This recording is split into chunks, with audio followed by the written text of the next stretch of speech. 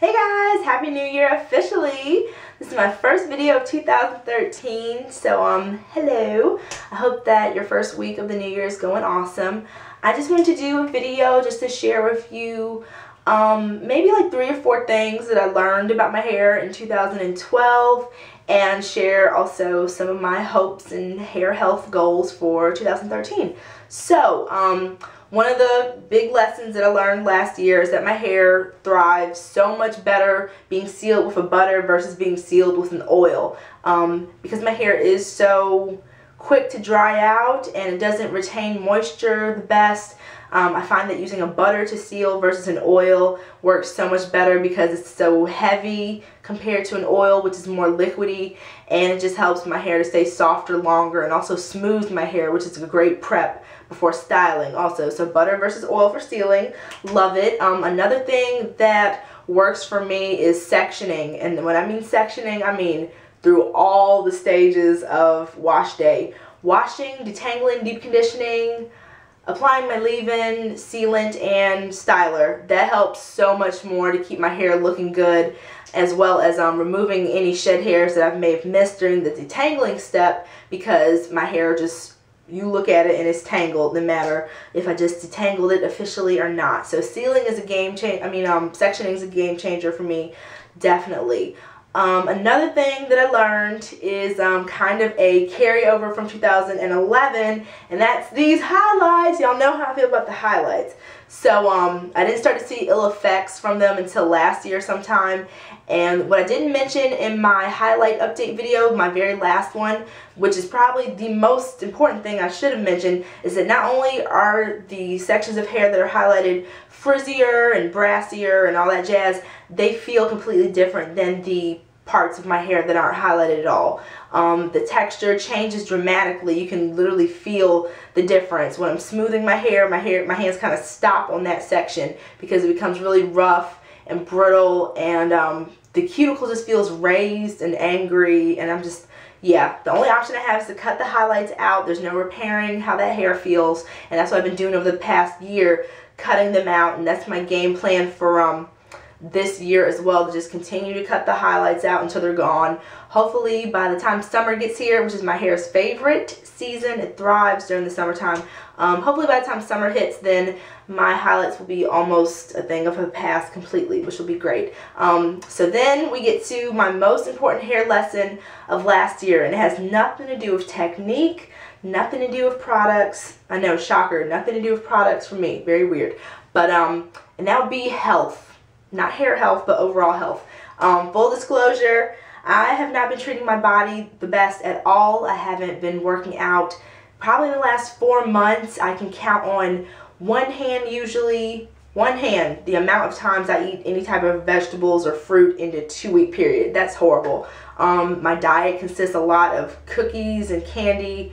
Well, no, not cookies and candy, but more so chips and ice cream. That's my weakness. Chips and ice cream is the majority of my diet, and like carbs galore, not produce and stuff. So that's really bad. I've been noticing over the past 2 months my hair has just not been the same. It's very dry. It tangles more than usual, which is freaking crazy because already like the mayor of Tangle Town is my hair. So it tangles more than usual. It's been very dry even after I deep condition, even though I've used the same products.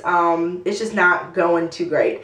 I've noticed a lot more shedding and breakage, and my skin also has not been looking the best since I haven't been treating my body right. So I've noticed an overall theme, and I think that those two are connected. So a big thing that I'm going to be doing in 2013 is just treating my body better and just getting healthier, and that goes deeper than hair. Like just in general, I need to do that and work on that, and the hair health will follow. So those are the biggest things that I've learned in 2013 regarding my hair. Now, as far as hopes for the future for this year, I don't have any like specific goals like, you know, I want to reach knee length by the end of the year, or you know, something like that. I don't have anything specific. I just want to get my hair as healthy as possible.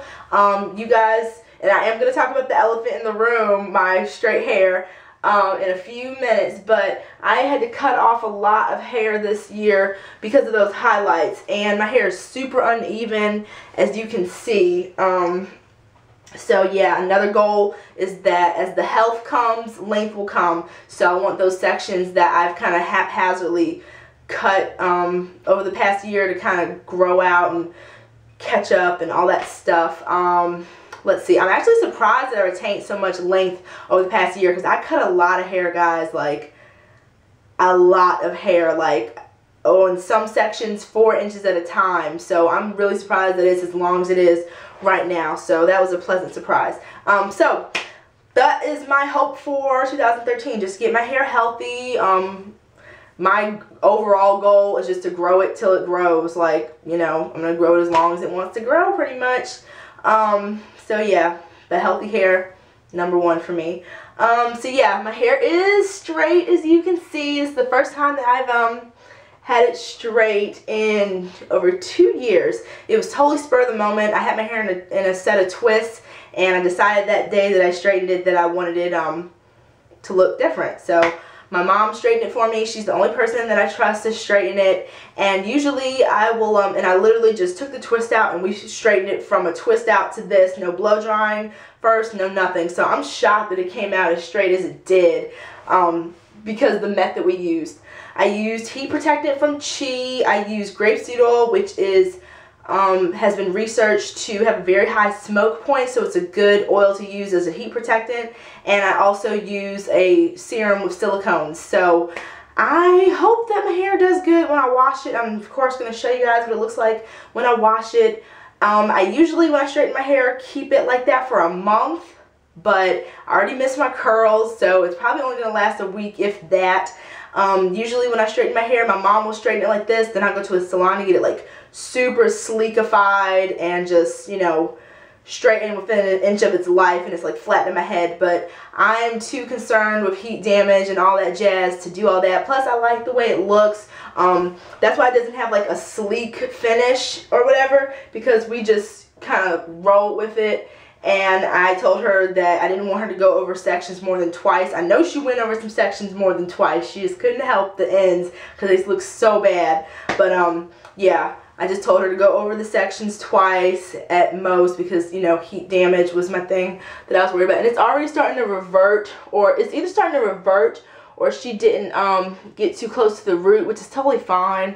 So yeah, if it lasts a week, I'll be happy. If not, I'll be happy too. My main thing is that if it's gonna last a week, I want it to last throughout my first week back to work next week, so I'm not gonna feel like doing my hair after work. So if it can last to the weekend, I'll be a happy girl. So let me show you guys the overall, what it looks like from the back, and you'll see how uneven it is. But let me show you guys what it looks like from the back, so you can see. Okay. So, is it in there? Yeah. Okay, so this is what we're working with. As you can see, I guess it's to tailbone length right here, but I don't really count this too much because it's the underside of my hair. And so yeah, that's probably, we're going to trim my hair also pretty drastically, my mom and I. So it's probably going to be evened up to about right here where it's more full, and all this little scraggle bits are gonna be gone. But yeah, this is my hair straightened. Ta-da! So that's what it looks like. And I'm liking the change, but I miss my curls. And this is the first time that my mom has straightened my hair, and she looked at me and she was like, I miss your curls, can we just wash it out? So that's so awesome. That's really sweet. And a big change, because she used to love my long straight hair back in high school and when I was growing up. So now that she likes my curls better, that is just an awesome feeling. I love it. So yeah, here we are. Here we are. As you can see, there are definitely some sections where it's got to go, you guys. And of course, this is the highlighted sections that look like that. The sections that the virgin hair looks pretty awesome overall. So this side is a lot healthier looking than this side. It's like that when it's curly too. I don't know why. But yeah, we're going to even this up a little bit, because these ends aren't doing much for me. So, yep, that's everything. Let's see. Yeah, okay. My video is about to cut off, so I will see you guys in my next one.